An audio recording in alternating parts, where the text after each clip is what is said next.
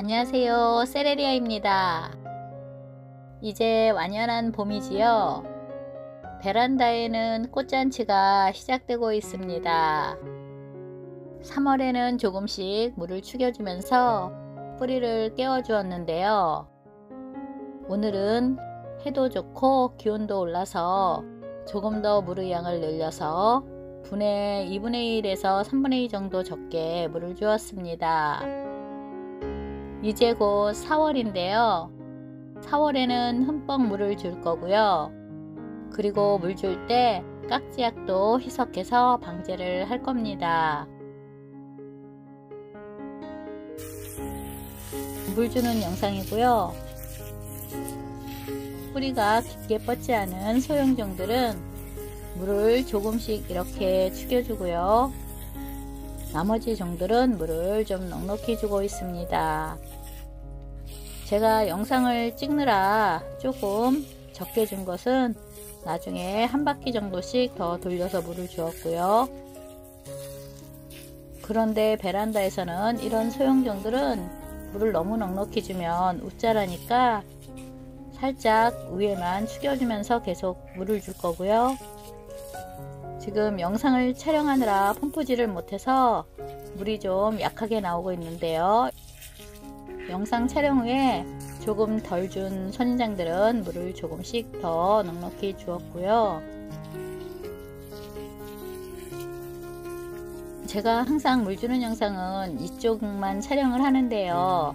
모두 촬영을 할 수 없어서 오늘도 이쪽만 촬영했고요. 여기는 경기 북부고요. 아직은 밤 기온이 아주 높지 않아서 디스코의 경우는 물의 양을 약간 줄여서 주고 있습니다.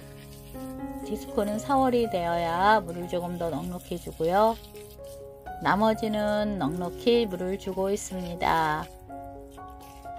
아주 흠뻑 준 것은 아니라서 열흘 정도 지나서 날씨를 보고 나서 흠뻑 줄 거고요. 물은 한 11시쯤 물을 주는 것이 가장 좋습니다.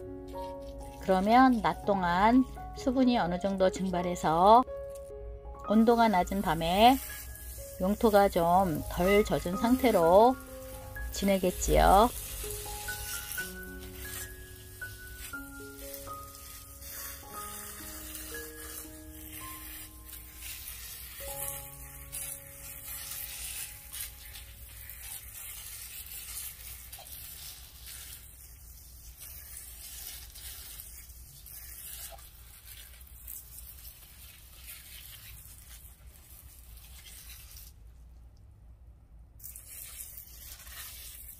태평화는 좀 많이 수축되어 있는데요. 이제야 깨어나기 시작하는 거라 그렇고요.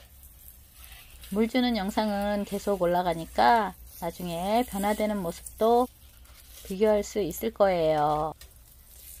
남부지방이라면 풀간수 시기를 저보다 조금 당기셔도 됩니다. 저는 4월이 되어야 선인장에 풀간수를 시작합니다. 지금쯤 아마 뿌리가 활성화되기 시작하면서 새로운 하얀 뿌리가 나오고 있을 거예요.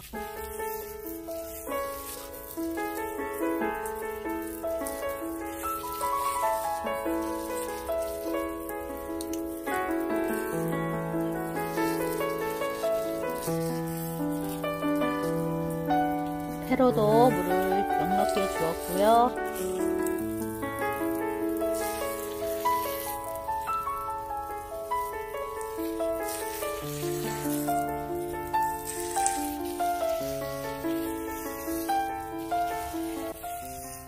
지금 기온이 좀 올라서 지난주에 일부는 옥상으로 올렸고요. 이번 주 주중에 비가 한번 오기 때문에 아직 옥상에는 많이 올리지 않았고요. 비가 온 후에는 많은 선인장을 옥상으로 올릴 계획입니다.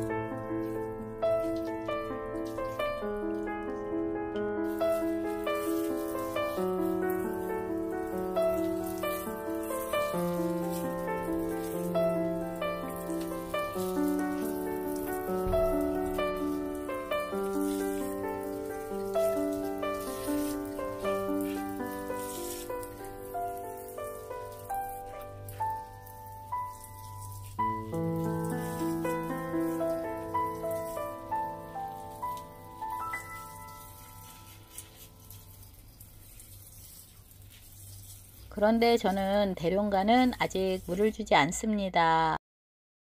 대룡가는 기온이 완전히 오르기 전에는 물을 주지 않고요. 대룡간의 경우는 4월달이 되어야 축여주기 시작해서 5월 초쯤 기온이 완전히 오른 다음에 물을 줍니다.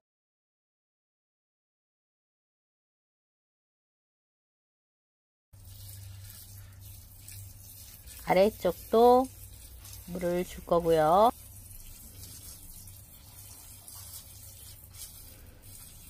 이제 선인장들이 물을 먹고 팽창하면서 채색도 원래의 채색으로 돌아올 거고요.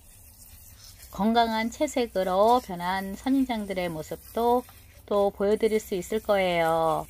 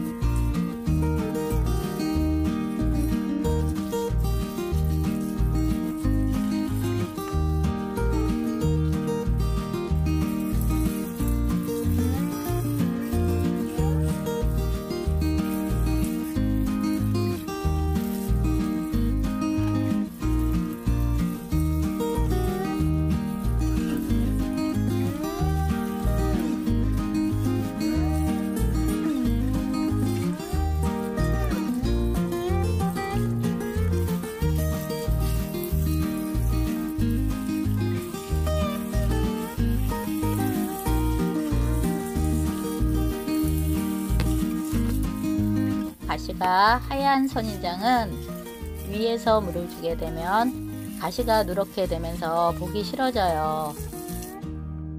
아직은 물을 흠뻑 주는 것이 좋지 않으므로 물의 높이를 낮게 해서 화분을 올려놓아서 저면으로 물을 줍니다.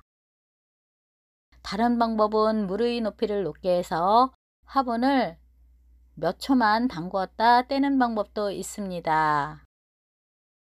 이런 선인장들은 과습에 민감하기 때문에 기온이 좋은 시기가 아니면 너무 흠뻑 저면을 하는 것은 일반 베란다에서는 과습의 위험이 있어요.